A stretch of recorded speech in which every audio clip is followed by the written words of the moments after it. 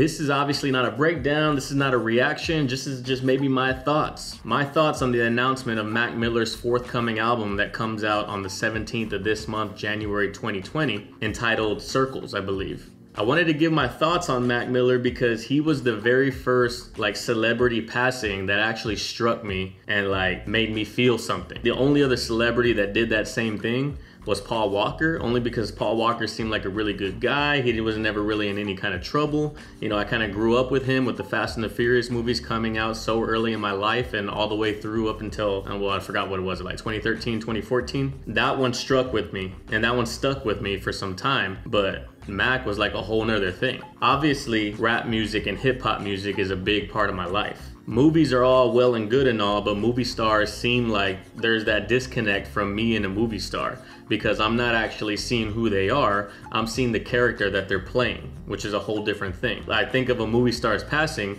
and I don't think about the person, I think about the talent that the person was in order to produce so many movies and act and, you know, change dialogue and change mannerisms, like the talent to be able to make me feel like it's not Paul Walker, like it's somebody else, it's whoever he's trying to be in the movie. That's the feeling that I get with actors, but that disconnect is there. But when it comes to rap and to hip hop artists, most of us are very well aware that it is a single person writing these lyrics. Yes, you can talk about Drake and him having ghostwriters or him having assistants to brainstorm on different lines and thoughts and what have you. That's a whole nother thing. But for the most part, most rappers, I would say 80 to 90% of all rhymes written are written by themselves. So we're getting that person. We're getting who they are, we're getting their struggles, we're getting their demons, we're getting their highs, we're getting their lows. And Mac Miller was one of the dudes that I came up with in age. I believe he was right around my age when he died. So when he passed, it hit me hard. It was to the point where not necessarily cry because I obviously didn't know the guy,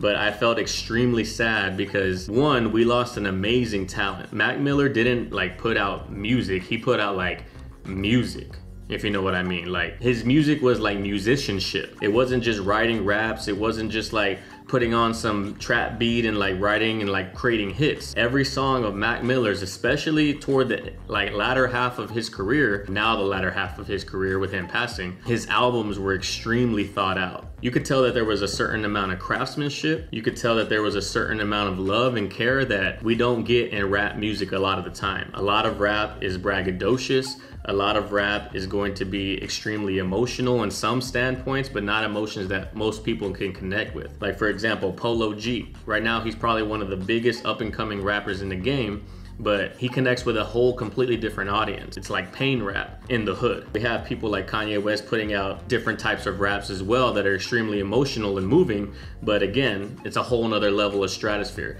Mac Miller just felt like a normal dude. He felt like a normal dude just like you and me. He felt like a normal dude just just a guy that you would be friends with. And that's what hurt the most, I think, is the fact that I felt like I had lost a close friend that I had grown up listening to.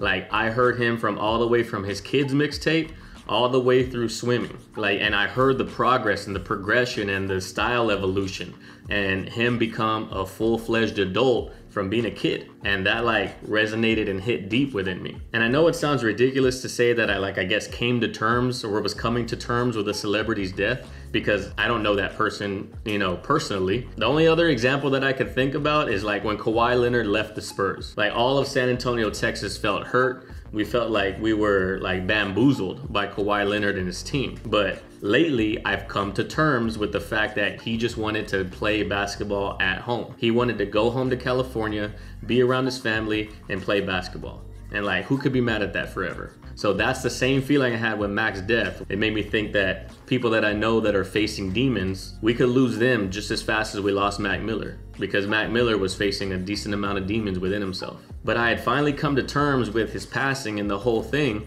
and here we get out of nowhere that there's gonna be a post-death after he passed Mac Miller album. To be honest, I wasn't expecting anything after Swimming ever again from Mac Miller. I just felt like his team and his family and his friends and his fans, we're not the type of fan base, I guess you can say, Mac Miller's fan base, where we want all the content that he's ever made, and we want it all put out, because at a certain point, putting out a lot of post-death albums, it feels very cheap. It feels very gross to me in the fact it feels like a cash grab.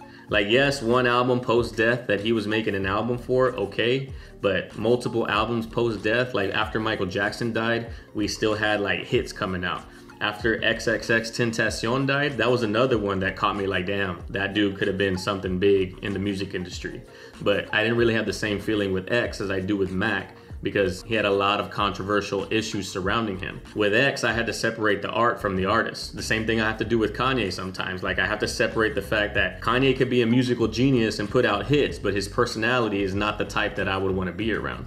Same thing I got with X, but you can't deny that X was changing the game. But after like his family and his mom and like everybody was putting out and keeping his social medias alive, and after a certain point it felt like a cash grab. So I felt like Mac Miller's family would not put us through that, and for the most part they didn't. His social medias froze, his social media stopped when he passed away. So this album Circles, when I had first heard that it was coming out, I was very like iffy about it because I didn't want it to feel like a cash grab. I know Mac Miller had like a very specific style and he was very heavily involved in the production of his album. It wasn't like pick a beat from a producer, we're gonna go on top of that. It was more like, I want to be heavily invested in the production of this album, so my hand and my signature and my sound is all interwoven within the sound of the album. If you listen to Swimming, it's very orchestral, but not like in an NF way, where NF's orchestral sound is very like, it's very heavy, it's very big. This is more like intimate, and that was something that I liked about Mac Miller's music, was the intimacy. It felt like he was a superstar, but when I listened to his albums, we connected one-on-one right there. His NPR Tiny Desk concert, in my mind, goes down in the history as like one of the best concerts that I've ever seen, and I wasn't even there live. But the note that came with the social media update talking about the coming album, it definitely eased my mind. You know, it's talking about how the producer that was helping Mac Miller produce the album, once he passed, like dropped everything to help the album come to fruition. And it's the second part to Swimming. The whole concept, if you haven't read the Instagram post, is Swimming in Circles. So Mac Miller had already pre-recorded most of the album, and they were putting the album together when he passed. That helped me kind of like think, all right, he still has a heavy hand in what's happening with this album. And it just doesn't feel like a cash grab to me. That's why I'm like excited for the album, but I know it's gonna be very emotional for like most Mac Miller fans. Because Mac Miller fans, just like Eminem fans, just like NF fans, that's the level of dedication that Mac Miller fans have to his music. So it's gonna be an extremely emotional experience for a lot of people.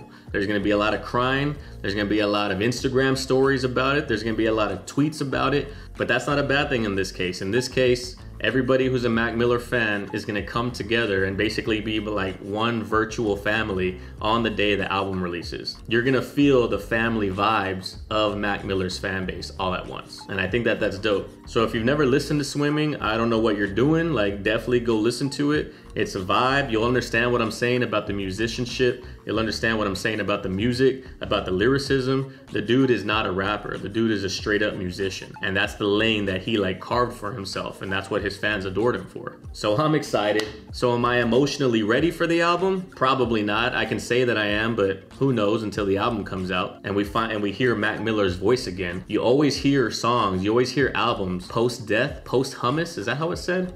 You always hear it in a completely different light because you're like, this person is no longer with us. We got new music from a person who died. So that always feels kind of weird. So the emotional aspect, who knows what's gonna happen there? Is it gonna be fire? I think so, because Swimming was by far one of the best albums of the year last year. If this is the second part of that two-part album series, like the Swimming in Circles thing, I don't expect it to be any different or any less. These two albums supposedly go hand in hand, like they complement each other. So that'll be exciting to be able to dive in the album and then re-listen to Swimming and understand what's going on between the two and just relive the Mac Miller new music experience once again. And when the album comes out on the 17th, expect an album review, because I and we and you, we've built a little bit of a following here. We're at like 43, 44, 45,000 subscribers. And one of my favorite things about this channel, there's 3 favorite things that I like to do on this channel. 4 things actually. Connect with new people online, be able to pass on my, I guess you could quote unquote call expertise and my understanding of interpretation of the lyrics. I like to help people whose English is not their first language. They live in another country or they understand English, they like hip hop, but they don't understand the deep like nuances of the lyrics because English is a complicated language. Sometimes the double entendres, the double meanings, the similes and metaphors, they can fly over people's heads. They fly over people's heads who speak English as their primary language much less their secondary language. I already forgot what the fourth one was. Oh, the fourth one was that I like to show music to people who never thought that they would ever listen to certain artists or never gave a certain artist the time of day, because I feel like Mac Miller fits directly in that category. But that's it, guys. Thank you for being on the channel. Thank you for watching this video. Like I always say, like and leave a comment on the video. Helps the algorithm catch this channel, helps the algorithm catch this video, recommended in the recommended panel. If you check out other videos and you like what you see, consider subscribing, because this is kind of how this channel works around here.